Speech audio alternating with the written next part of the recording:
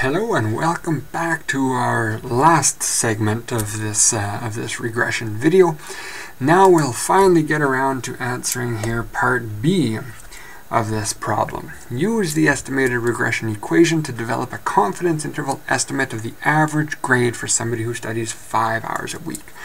Okay, so what we're doing here, remember, so we have this point estimate of this relation between grade and number of hours spent studying. So our estimated regression equation had an intercept of negative 14.4, had a slope of 16.6. Now, as we saw in our calculations that we did earlier, there's a great deal of uncertainty in those estimates. And so what that means is that this line could be much flatter than it is, or it could be much steeper than it is. So as a point estimate, like any other point estimate that we've calculated, there's a lot of uncertainty, or at least there's some uncertainty in that. Now, I've intentionally drawn these to cross at the same point because of the relationship between that y-intercept and the slope. When the slope is steeper, the y-intercept is less. When the slope is flat, the y-intercept is more. And as it turns out, these all cross at x bar and at y bar. So we have some uncertainty in that point estimate, which in this case, that point estimate is a line. So what we're going to do here now is we're going to use our estimated regression equation and calculate a confidence interval for a predicted value of y. So we need first, as any confidence interval, we need a point estimate of y. So here we'll start with, let's see, we have someone who studies 5 hours a week. So 5 is going to be out here, because I know, going back to our data, our average number of hours spent studying was 4. So here's 5 is out here. So here's our 5 hours. Now what's the point estimate? In other words, given our point estimate of the relationship between hours spent studying and grade, what is that point estimate for the for that individual's grade? So if we take that 5 hours and we put that into our estimated regression equation, here let's call this y hat star. What this means is that for somebody who studies 5 hours a week,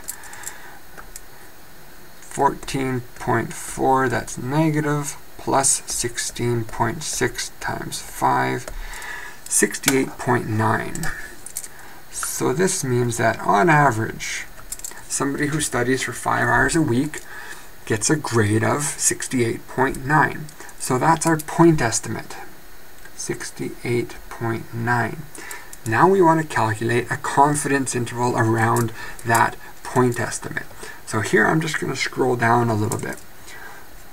So again, here's that point estimate, 68.9. We want to calculate what is the upper and lower limit to that point estimate, which, as we can see, given the uncertainty in that slope, in those estimated parameters, well, that introduces then, of course, uncertainty into that point estimate for the dependent variable. Maybe it's somewhere down here, maybe it's somewhere up here, or anything in between. So now our formula for this confidence interval, as always, it's our point estimate, so y hat star, plus or minus critical value. So our critical value, degrees of freedom, alpha divided by 2, times, now our standard error will be a little bit different. It's a standard error of the estimate of the regression times the square root of 1 over n plus, here we have x star minus x bar squared over the sum of xi x bar squared. So this looks a little bit tedious. Now, one thing before we go any further, one thing that I want you to recognize here is that the width of this confidence interval changes for different values of x star. In here, x star was 5. Now, in this formula, we can see, well, what if x star is equal to that sample mean, or that mean value of our dependent variable? If that were the case, then this whole term here disappears, because that numerator would be equal to 0, and this interval estimate, plus or minus t alpha by 2, well, now it's going to look quite familiar. This is just the standard error of the estimate over the square root of the sample size. It looks, hopefully it looks familiar to what we saw back in chapter 9, only we didn't have y hat, we had x bar. Notation has changed, context has changed, but the mathematics is very consistent. Now, of course, as we move away from that sample mean, as we're going to do here, the uncertainty in those coefficients, right? The uncertainty of those coefficients leads to a greater level of uncertainty in our estimates. As we move away from x bar, that distance, that uncertainty gets larger and larger and larger. And so that is part of our calculation for the standard error. That distance between x star and x bar, the larger that distance gets, the greater is the standard error in our estimate. So let's, without further ado, plug in some numbers here. So here we had our point estimate was 68.9 plus or minus. Now this critical value, the degrees of freedom, corresponds with MSE. As always, corresponds with our estimate of the variance. You'll notice that was also the same for when we did our t-statistics back a couple of videos ago.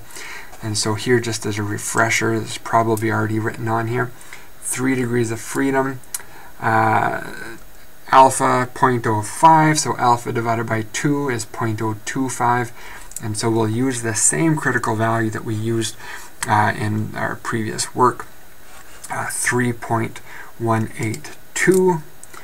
So 3.182, that standard error of the regression, that's this one here, that's 11.2 times the square root of 1 over our sample size 5 plus, here x star, our x star is 5, x bar, the mean value for the independent variable was 4, and this piece here, we calculated this in the very first video for this problem when we were calculating that slope coefficient.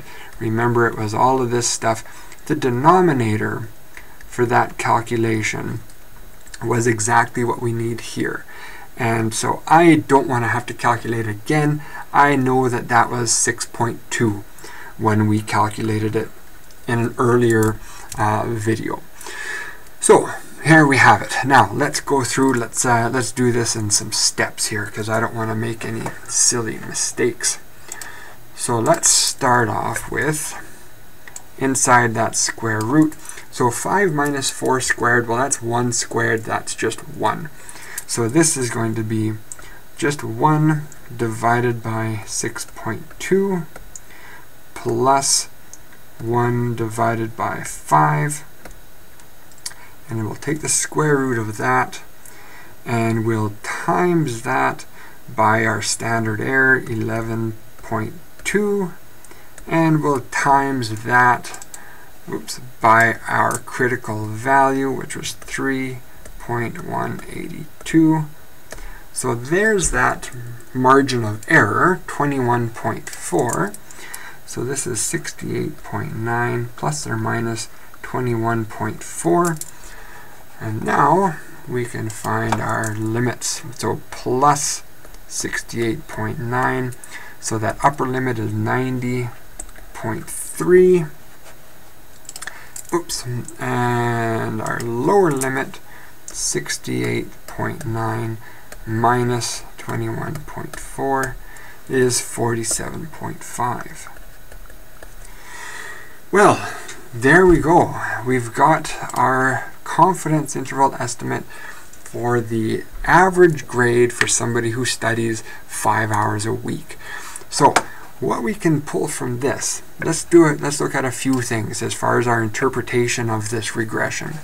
Here we have our estimated regression equation, where we could look at this equation and say, okay, on average, for every additional hour that somebody works, the grade is increased, the average grade increases by 16.6 percentage points. Okay, so that's one use for that estimated regression equation, is just the interpretation of that coefficient itself. For each additional unit of change in our independent variable, the dependent variable increases by 16.6. Now we can also use it for estimation. So give me some value for the independent variable, here 5, and I can estimate that the average grade for somebody who studies 5 hours a week is 68.9%. So I've got a point estimate of that average value of y. We can also calculate our confidence interval estimate. So here, for somebody who studies 5 hours a week, my point estimate is that they will earn a grade of 68.9% on average. My interval estimate, for somebody who studies 5 hours a week, they will receive on average a grade between 47.5% and 90.3%. Okay, that's a lot to take in. I think that's the longest set of videos I've made for one problem. So I hope that helped. I hope it wasn't too much. But there's a lot of different parts of this regression analysis to go through. Now, the next few videos will have different bits of information in the output, and so it might be shorter, hopefully it won't be longer, but we'll get a little bit more practice with these. Okay, so I hope that was helpful. Thank you very much for watching, and let's get into some more problems here. Bye-bye.